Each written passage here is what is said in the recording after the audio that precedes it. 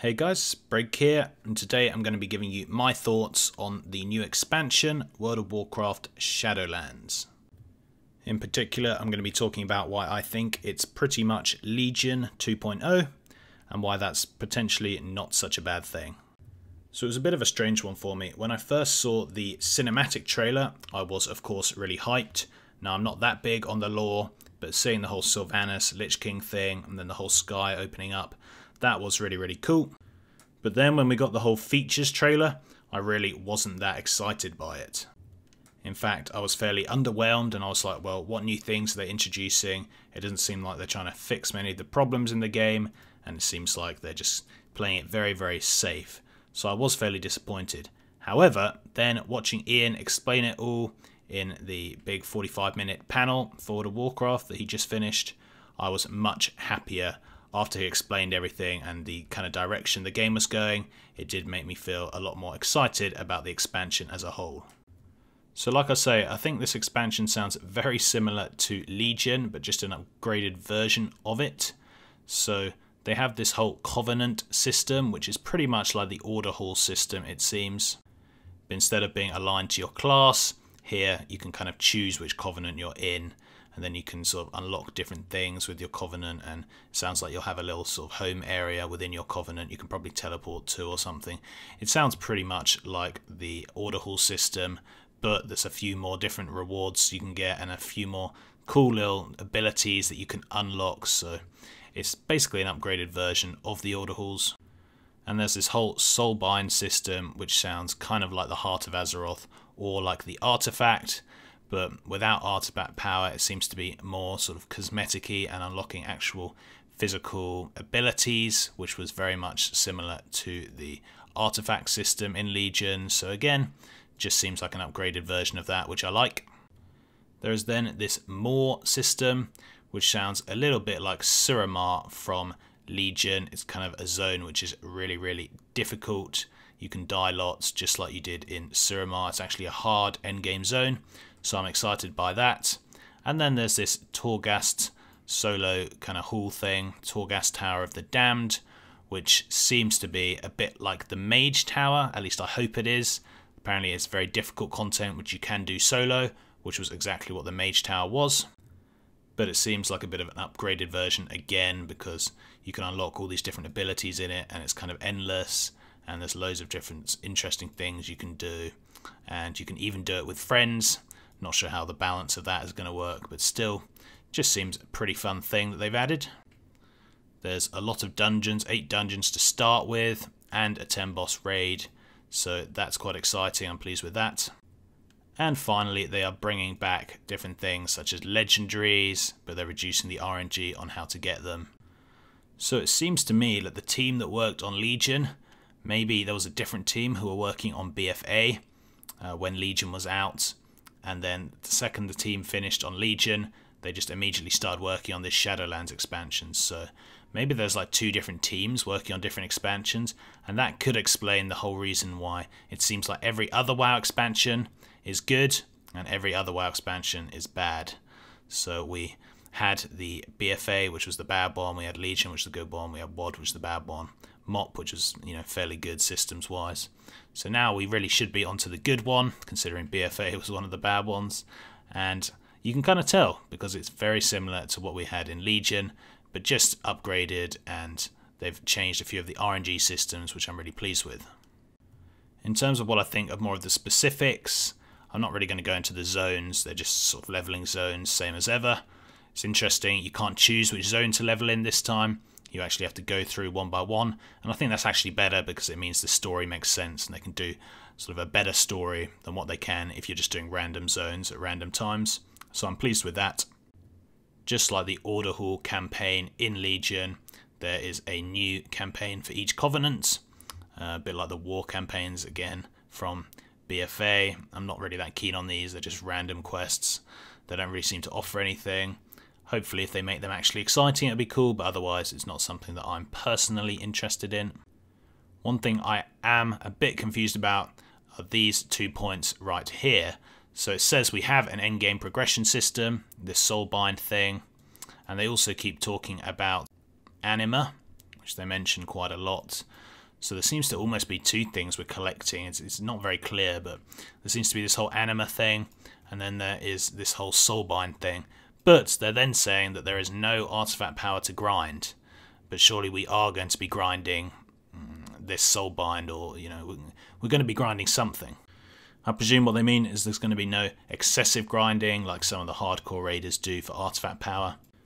Now, since I'm not a hardcore raider, I never did the whole super hardcore grind for artifact power, so again, it doesn't really affect me, but I'm sure for those method raiders, they're going to be very pleased. They're not going to have to grind out 1,000 dungeons or whatever, 1,000 islands.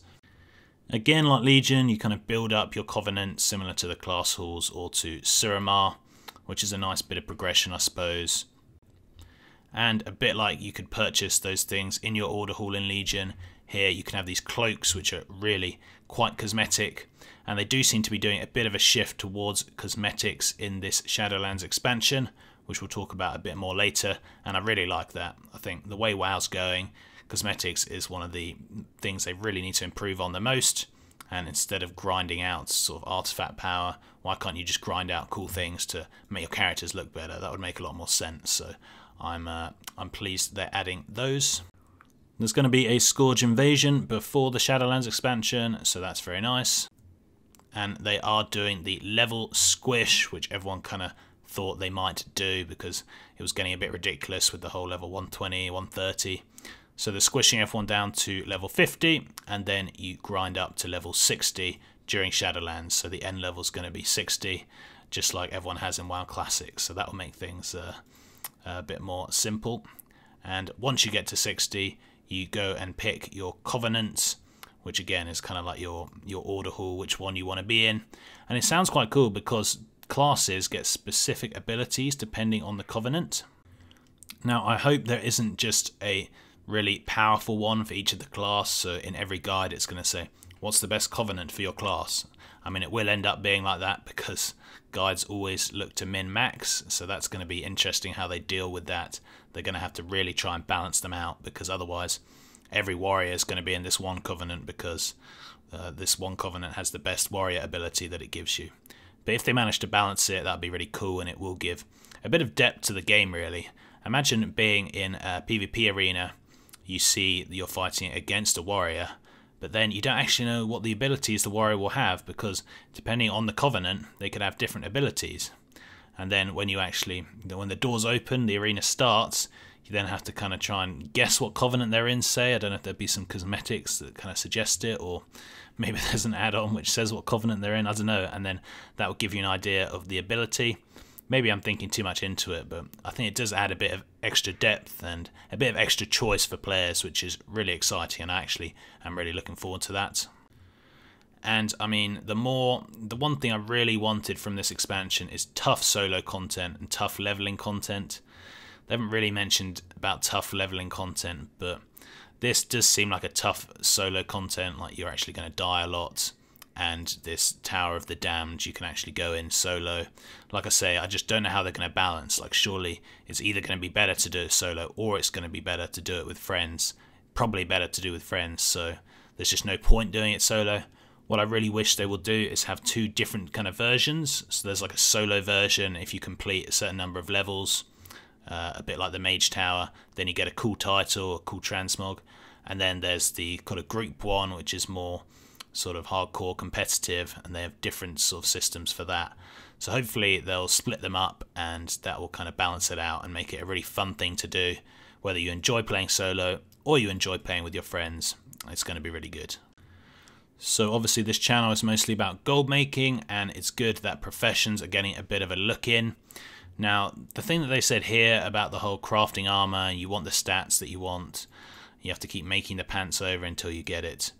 I don't know if he was talking about BOP gear here, because this is mostly for the BOP gear, you know, the really high level gear that you can craft in BFA, but you can't actually sell it, and you really want certain stats on that, but sometimes you get the wrong one.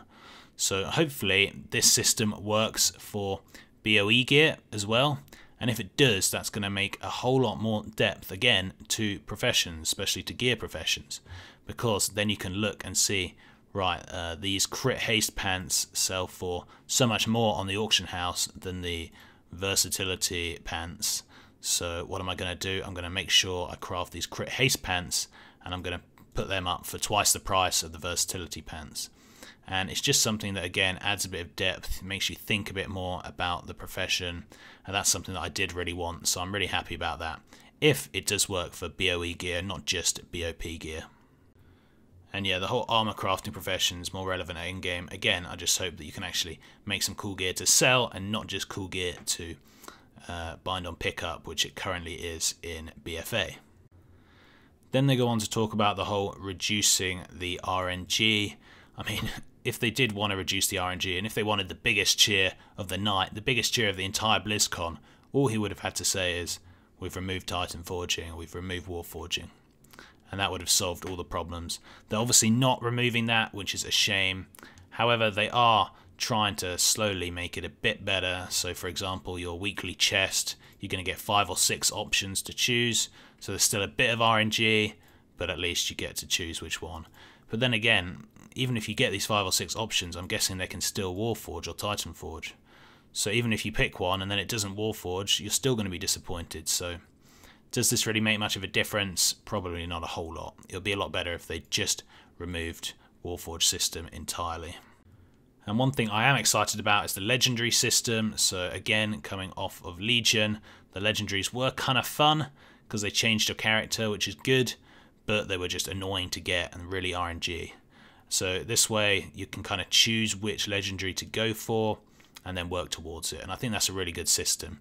If you're like a really keen raider, then you can just get the one that gives you the most DPS and work towards that. But if you're a PvPer maybe and they work in PvP, you can go for that. Or if you're just a solo player and you want one that's going to help you do your world quests, you can work for that. Go get a fun one. And that's really good. I'm really excited about that because I actually did like the legendary system in Legion. I just wasn't that keen on the RNG.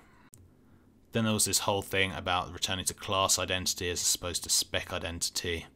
I mean, the specs that I play are like Resto Druid, and obviously you can't really have a Druid identity that much because I'm a healer and all the others are like DPS. So for me, I'm not really that bothered about that, but hopefully if they can, you know, make classes a bit cooler again and more specific again, that would be nice. There are some spells that I really wish they'd still return to Druids that they haven't, so hopefully we might get some of those. And they did say they would be returning quite a few of the spells that they removed, so that's exciting. And then there were all these updates to the leveling. So like I say, level squish, but also when you level up from 50 to 60, each time you should get something new, which is good. It's one of the things I love about leveling in Classic. You get something, you get a little talent point or whatever each time you level up. So that's going to be exciting. And they did make a lot of comments about ults and how it was going to be easier to level up ults, and you could have more choice for ults, and the ults would contribute to your endgame character. Basically, they're going to make ults a thing again, which is nice because I do play a couple of ults, and for people who play a lot of ults, it must be really annoying right now. So making the whole ult experience a bit easier and actually contributing to your endgame is going to be beneficial to most people. And then finally, there's all the cosmetic changes that they're doing, which again, I'm not overly bothered about, but they do at least look quite fun. They've got some really realistic looking character customization. They're letting Death Knights be played as any race and all of that, so that's all good. And those are all the positive things about the expansion, pretty much all the positive things, apart from the whole kind of chest thing, which I don't think is that great because it's just the same system, just giving you slightly better options, but they could have done a lot better with that. But overall, those are the positives. It's like Legion 2.0. I liked Legion, and I like these changes, so in theory I should like the expansion, and I'm happy with that. However, I think they could have done more.